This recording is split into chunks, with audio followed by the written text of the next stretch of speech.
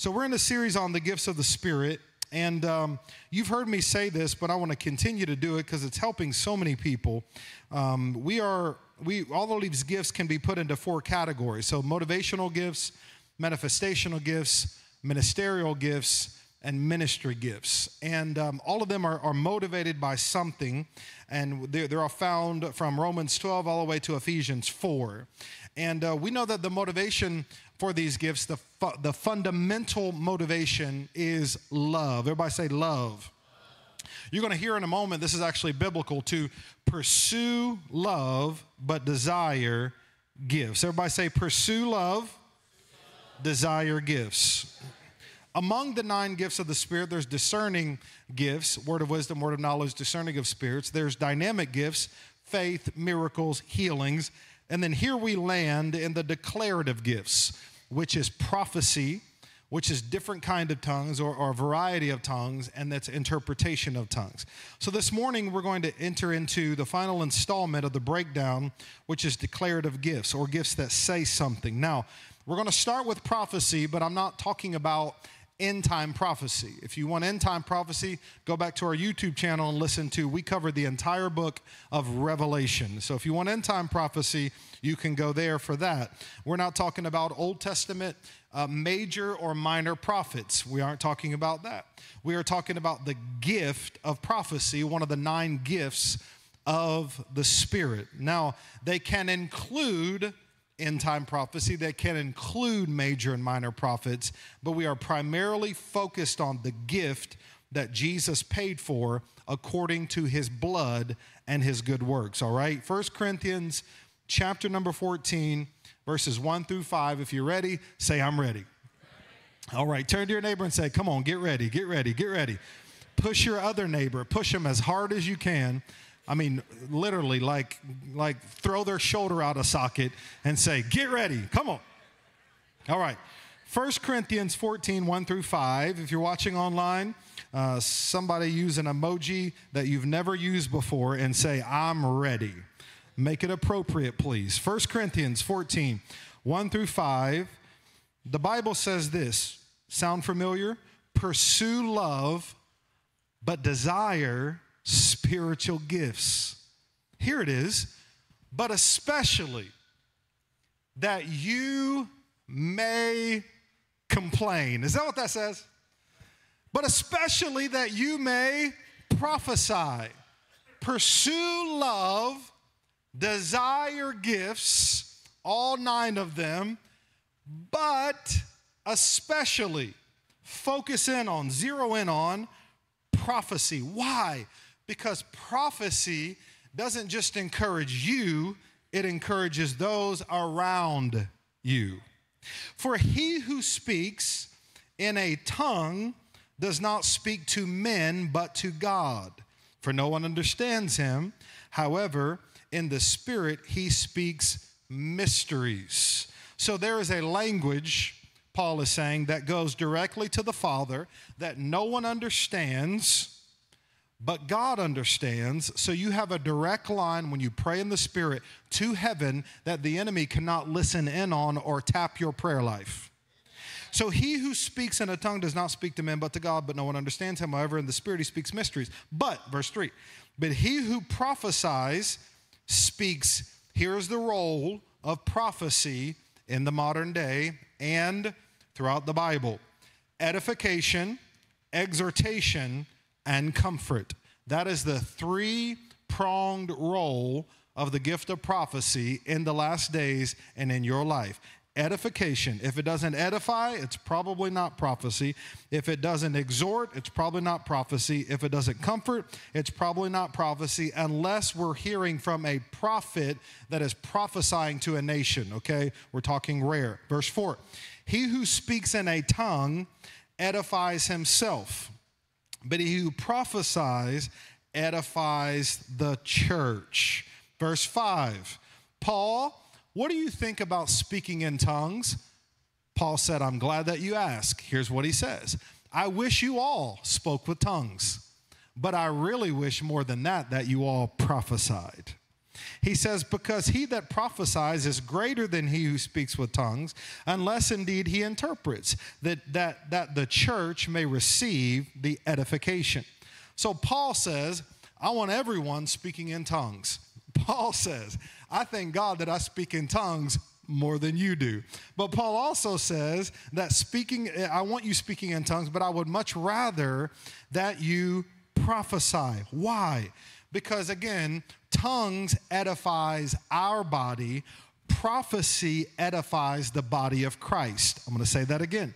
Tongues are for you to build up your most holy faith. Tongues can also be used in a corporate setting so long as there is someone to interpret that tongue. So tongues edify the body, but prophecy edifies the body of Christ. Let me say it like this.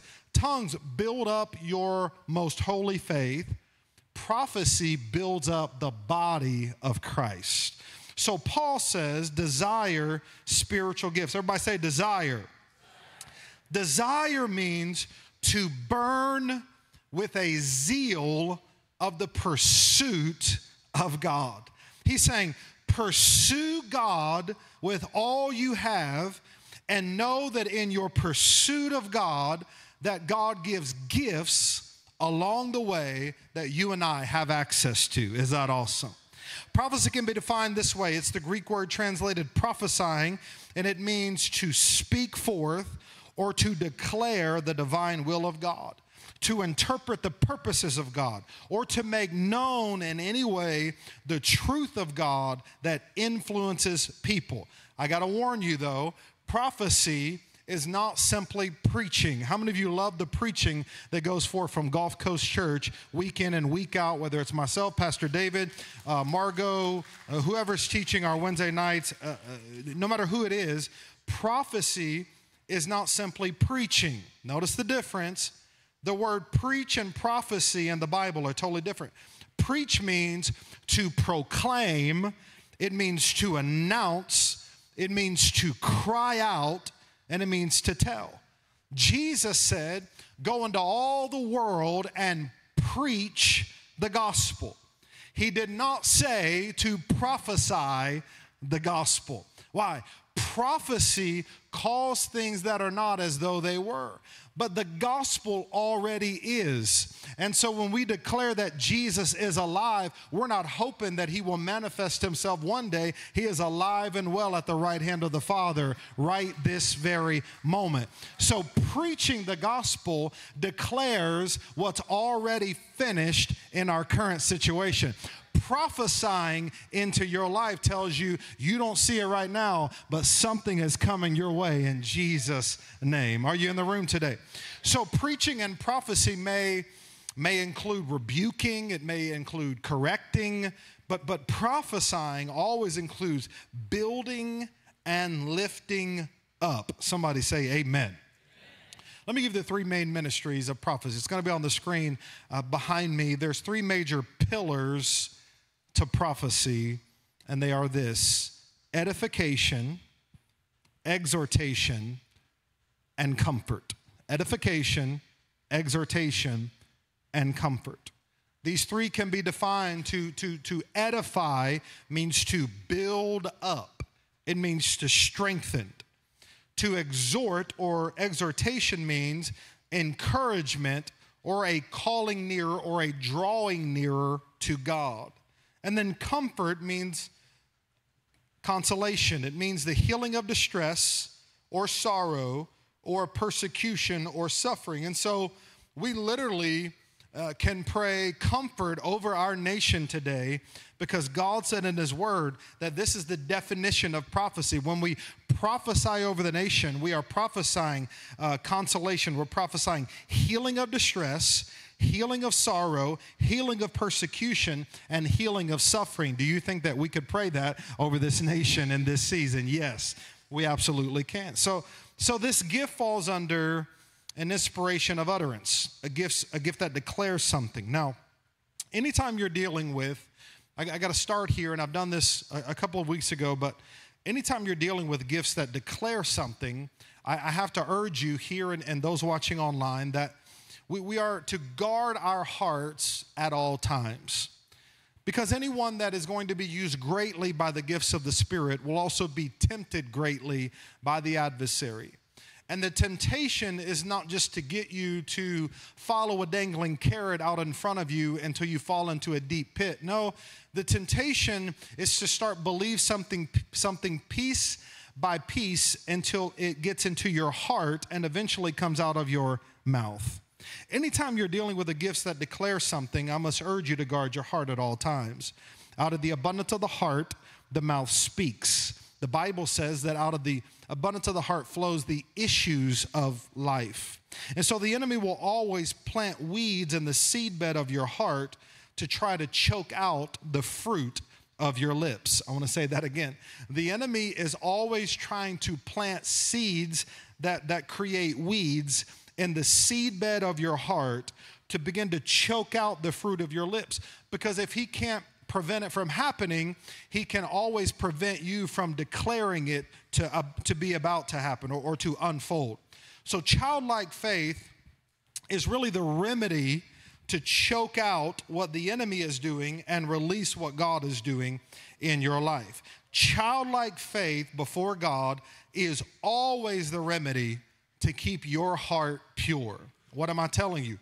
I'm telling you that in this rapid information age, in this microwave generation, we know too much, we have access to too much, and if we're not careful, we are so far from childlike faith that we think we have it all figured out and God has to move within the confines of our revelation. But I'm telling you, if you would take it all the way back to the beginning, childlike faith is the answer to flow in the gifts of the Spirit. What am I saying?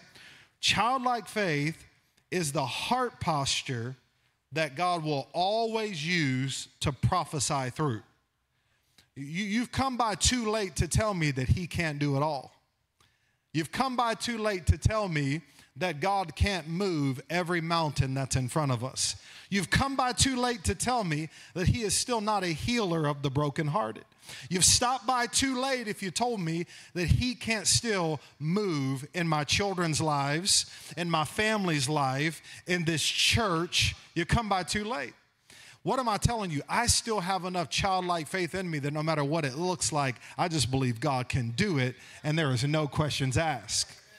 When my daughter Ainsley was little, we visited my grandmother in Ohio. And in my hometown, Hamilton, Ohio, just about 30 minutes north of Cincinnati, there are trains that run through that town every 10 minutes, literally. So if you're late and you're 10 minutes behind, then you're going to be 20 minutes behind because there is for sure a train going to stop you on the tracks. There's one underpass. Everyone else is just getting stopped. And so when my daughter Ainsley was little, we had moved away and we came back to visit my grandmother. And my wife and I grew up in Ohio, and so we were used to the sounds of trains, and we had almost really become numb to it. It had become dull to us. And Ainsley, as we're carrying her into my grandmother's home, she kept saying, "Mom, Dad, choo, choo." And we're like, what are you talking about? There's no train. We don't hear a train. My grandmother didn't hear the train. Ainsley is adamant, "Daddy, Mom, choo, choo." Everybody do that one time, choo, choo. See, I'm trying to get you to say childlike faith, and you're trying to act too sophisticated. And so Ainsley's like, "Choo, choo." And she was hearing this faint sound of this train, but Carissa and I had tuned it out. Why? Because we had heard it our entire lives. Being a child, she was tuned into a frequency that we had learned to ignore and dismiss. Now, before you understand where I'm going, I have to kind of nail you for a moment to say, this is what happens to most of us in the Spirit. We are so used to listening to ourselves that we become numb to someone who is all-powerful, who's been speaking the entire time.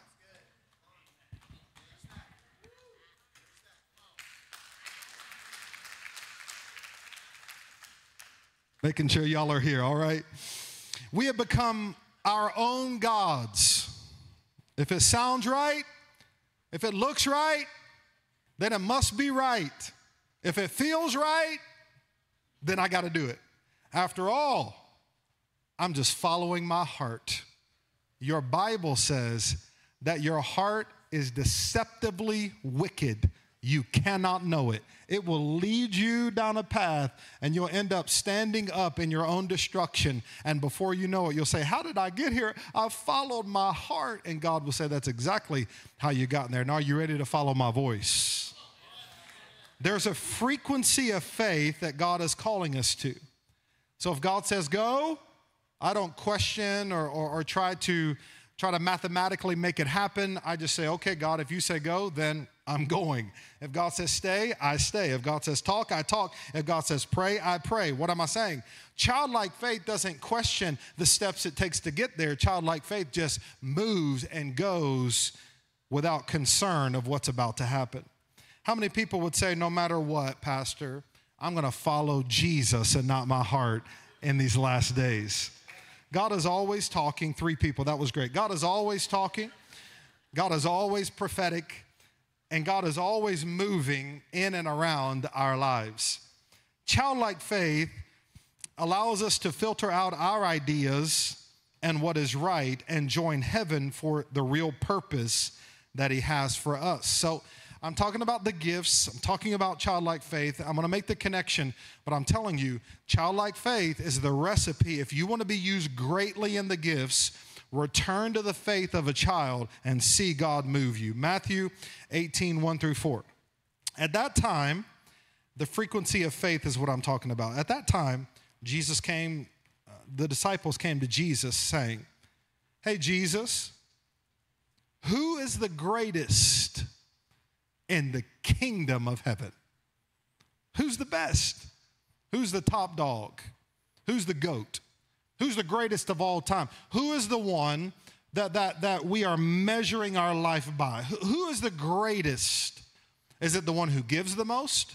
Is it the one who has been saved the longest? Is it the one who goes Wednesday nights and gives the most for the meals because we're giving them for free and we can't possibly do it without your support? That was a plug. Who is the greatest in the kingdom? And Jesus called and he says, bring this little child to me. Set this child in the midst of them. And he said, surely I say to you, unless you are converted and become as a little child.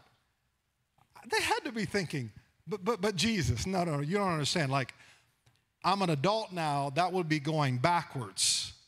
And Jesus is saying, no, that's actually going forward, because everything that you've learned, you have to unlearn to be used by me in the kingdom. Surely I say to you, unless you are converted, saved, and become as little children, you will by no means enter the kingdom of heaven. Whoever humbles himself as this little child will be the greatest in the kingdom. So greatness in the spirit is childlike faith with humility. We are called to prophesy, but in order for us to prophesy, our life must be lived with childlike faith. You want to know something about my children and other children? If you go up and talk to kids, there's not a whole lot of gossiping going on in children's circles. Y'all are quiet in this room today.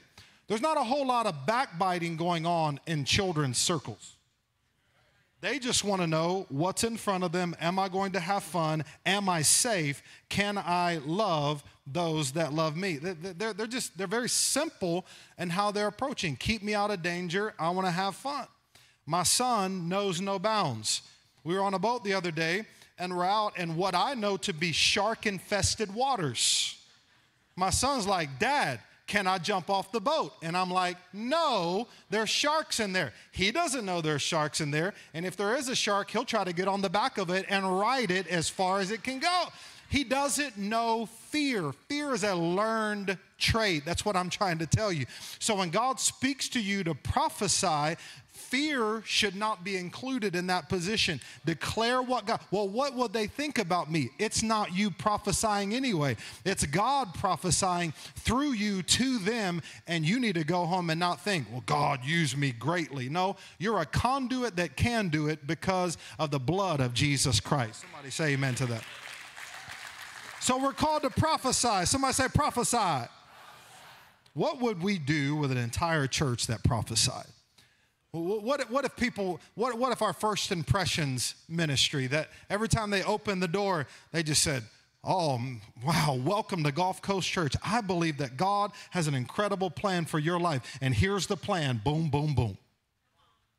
Wouldn't that be amazing? Wouldn't it be amazing if before you even heard the gospel, that during worship, our worship team begins prophesying over you that you're entering into a new realm and dimension? Wouldn't it be amazing that somebody on your road come up and said, listen, the Lord spoke to me that there's something going on in your body. There's a malady, there's a malfunction, and here's a miracle, and lays hands on you and you're healed in Jesus' name. What am I trying to tell you? What would happen if the body of Christ stopped being operated by fear and operate by faith, and the faith of a child, and move mighty mountains on behalf of God? So there's three important things in our lives to constantly flow in the gifts of the Spirit. Here they are: a heart that is pure, humility as a lifestyle, and childlike faith. I'm going to say it again. Three important things that are needed in our lives to constantly flow in the gifts of the Spirit: a heart that is pure, humility as a lifestyle, and childlike faith.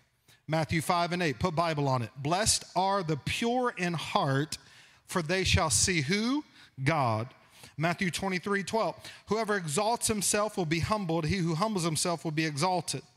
Some believe that calling out greatness in people's lives promotes pride.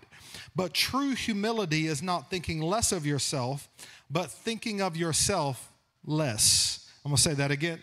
Some people believe that calling out greatness in people's lives promotes pride in them, but true humility is not thinking less of yourself, but thinking of yourself less. It's on the screen. Hear this. The truth of God's grace humbles a man without degrading him, and exalts a man without inflating him. Did y'all hear what I just said up in this place today? The truth of God's grace that you didn't deserve, that you didn't earn, that there's no possible way that you could have connected it to your life other than Jesus Christ, humbles a man without degrading him, and exalts a man without inflating him. We see prophecy taking the stage in the last days. We see prophecy in Acts chapter 2 in the early church, and Peter stands up and he's preaching a message. And the Bible says this in Acts 2:14 and 18. If you're ready, shout, I'm ready. But Peter, standing up with the 11, raised his voice and said to them, men of Judea and all that dwell in Jerusalem, be it known unto you, heed my words. He says, these men and these in the upper room are not drunk, as you suppose. It's only 9 a.m. in the morning, the third hour of the day. But this is that was spoken by the prophet Joel. In other words, this is what was prophesied by Joel.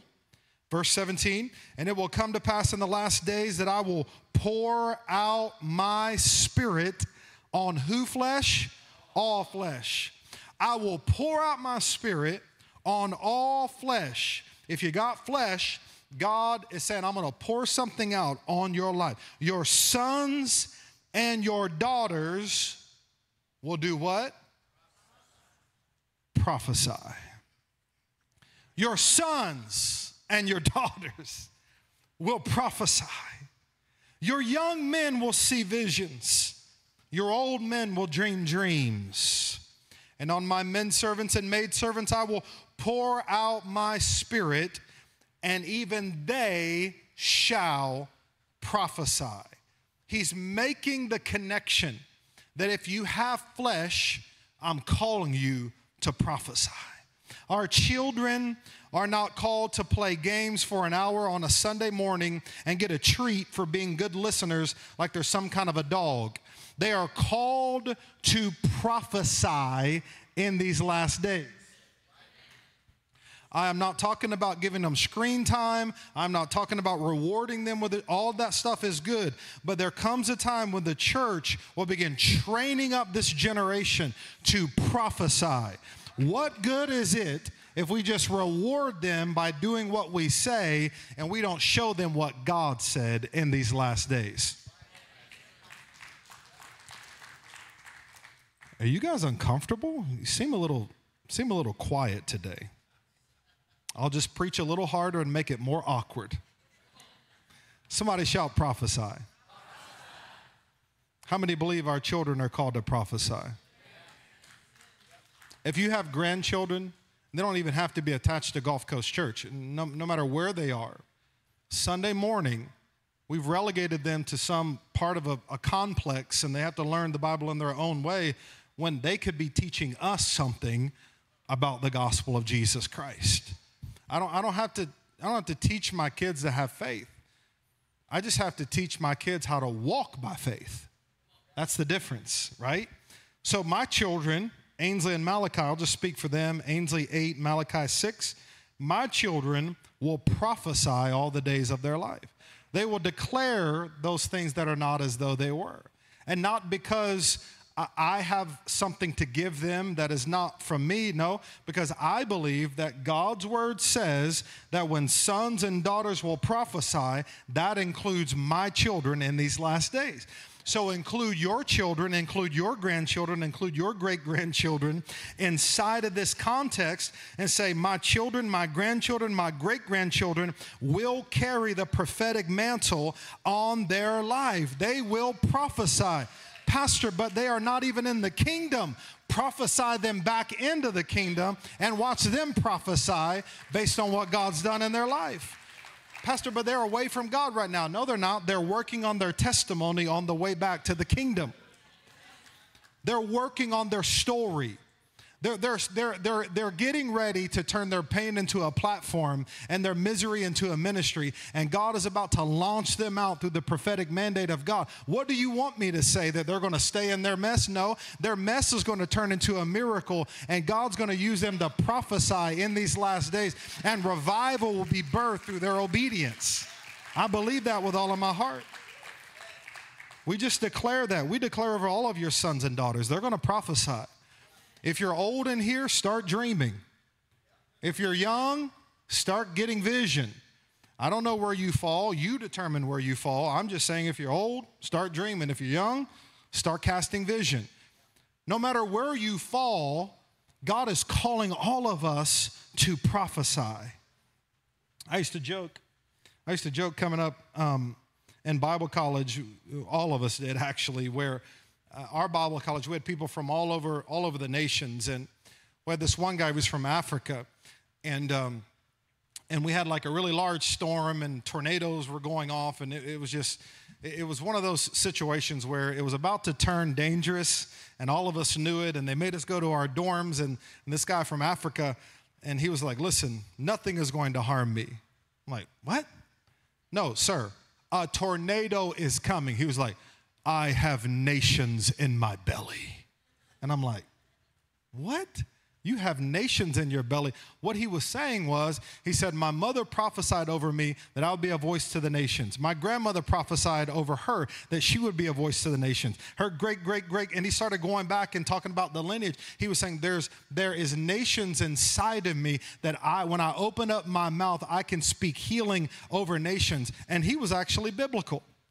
Because the Bible says in Jeremiah 1:5, before you were formed in your mother's womb, God knew you and he sanctified you to be a prophet to the nations. God has something inside. Right now, we are prophesying to nations. Africa is watching right now. Indonesia is watching right now. India is watching right now. And every week they watch. We're prophesying to the nations. So whenever you lift up your worship, you are prophesying to the nations of the world. Do you understand this? So if you can prophesy to the nations, prophesy to yourself. I declare that my body is healed.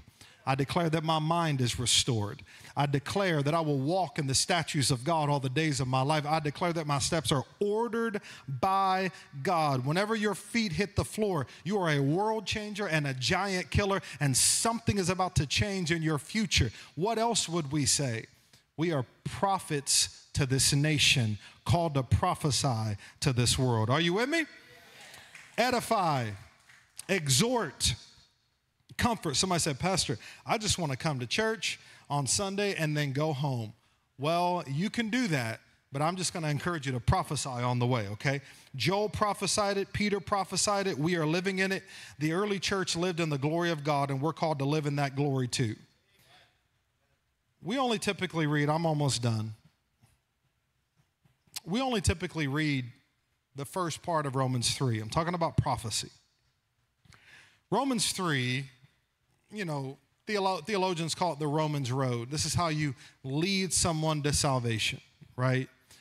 When you come up to someone, hey, listen, all have sinned, fallen short of the glory of God. But if you confess with your mouth Jesus, believe in your heart God raised him from the dead, the wages of sin is death, gift of God is eternal life. So it's this Romans road that you lead people on to accept Christ. But we miss an assignment on this Romans road typically. Romans 3, 23, 24, let me show you what prophecy really does. Romans 3, 23, for all have sinned. Does everyone believe that you were born in sin and shapen in iniquity? That's what your Bible says. In fact, the Bible says that if you say that you have no sin in your life, you're a liar and the truth isn't in you. That's what your Bible says, not me. And so we are all born into sin, shapen in iniquity. So we needed somebody to pull us out of that, whose name was Jesus, right? So all have sinned, but we stop there because the Bible says that we have all fallen short of the glory of God. Being justified, I've never sinned, freely by his grace given to us, through the redemption that is in Jesus Christ, we turn away from our sin and we walk towards Christ and we walk into the glory of God that through our sin we fell short of. So we typically focus really hard on the all have sinned part, but we neglect the coming up short part. Let me help you. Jesus died for two areas in your life. He died for your sin. How many are thankful for that? And he died for your shortcomings as well. He died for the areas of your life where something was assigned to you and you're living your life in darkness and you constantly come up short because in order to hit the mark, you have to believe on Jesus Christ.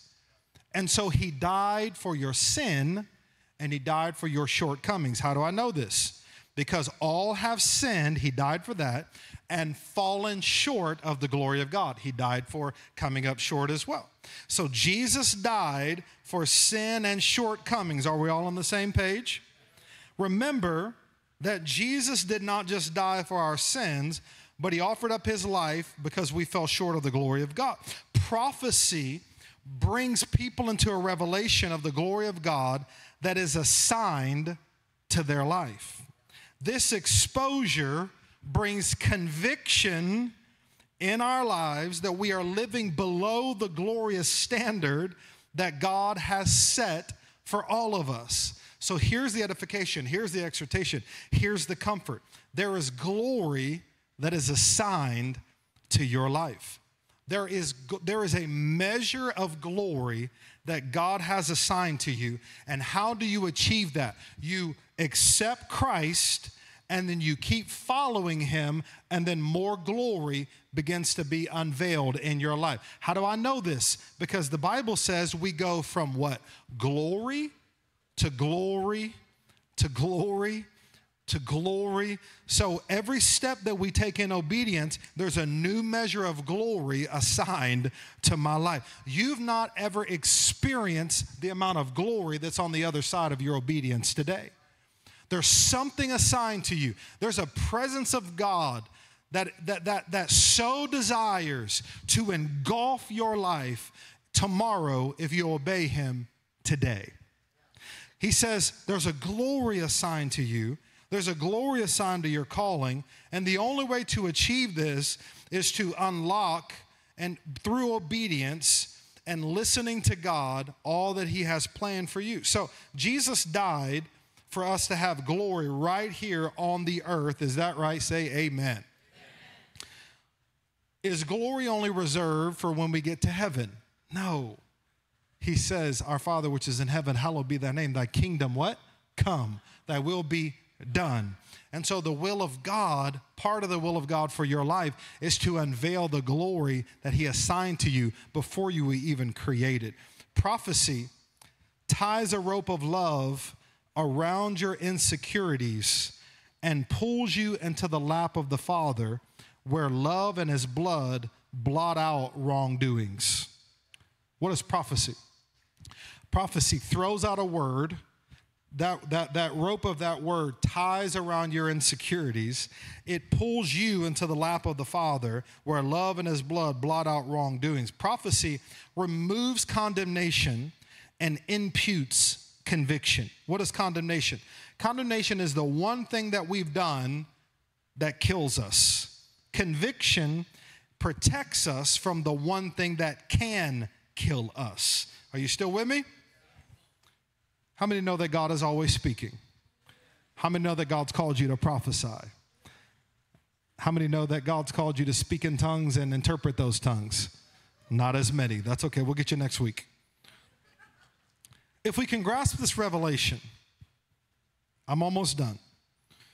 If we can grasp this revelation, and we can realize that most of us don't really know how well we see and hear God, we can begin to tune our receivers to his station.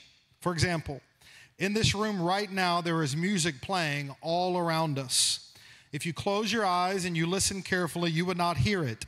However, by simply turning on a radio, you would perceive what was there the entire time. The reason is that our human bodies were never designed to perceive radio waves. Likewise, God is always speaking to us.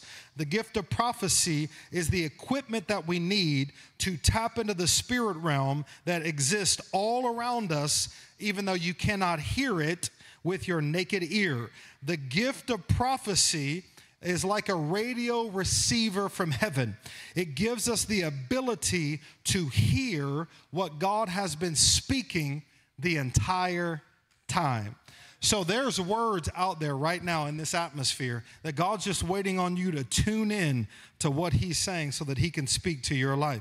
So what is prophecy? It's a supernatural utterance in a known tongue. Tongues is a supernatural utterance in an unknown tongue. Prophesy means to speak for another. So prophecy can mean to speak for God or be his spokesperson. Worship team, run up here because these people are getting really nervous. 1 Thessalonians 5, and I'm done. 1 Thessalonians 5. I saved the best part for last. Prophecy, declaring, not name it, claim it, grab it, blab it, coming into an agreement with the word of God over my life and prophesying alignment with the glory that's assigned to me. 1 Thessalonians 5, 14 through 24. Now we exhort you, this is Paul talking, warn those who are unruly, comfort the faint-hearted, uphold the weak, and be patient with everybody. See that no one renders evil for evil, but always pursue what is good, both for yourselves and for all. Verse 16, rejoice always. Somebody say always. Pray without stopping. Verse 18, in everything give thanks, for this is the will of God of Christ concerning you. Verse 19, do not quench the Spirit. How do you quench the Spirit? He says to do something, you don't do it, Spirit is quenched. You also quench the Spirit by delayed obedience. So delayed obedience is disobedience. Verse 20.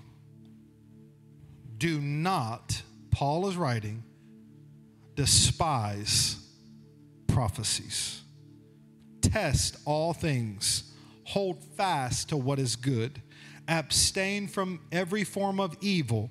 May the peace of God sanctify you completely. Your whole spirit, your soul, and your body be preserved blameless at the coming of Jesus. Here it is, verse 24. He who calls you is faithful, who also will do it. That verse says, if he called you to it, he's going to get you through it in Jesus' name. The great news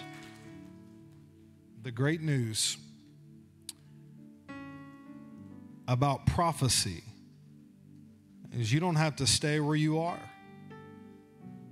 You can go from beyond where you are now into a new realm of glory that's assigned to your life.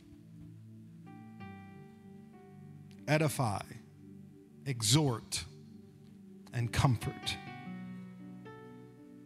Don't miss this. Prophecy points to the reality that we are made in the image of God. Prophecy points to the reality that we are made in the image of God.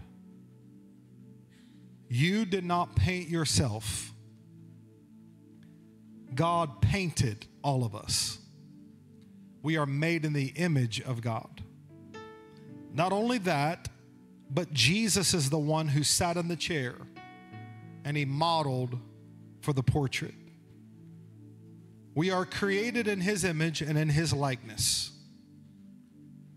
And every time we demean ourselves, we are talking badly about the artist and the model.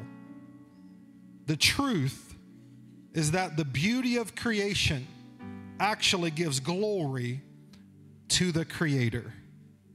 Prophecy reveals the true character of Christ and the plan of God for our lives.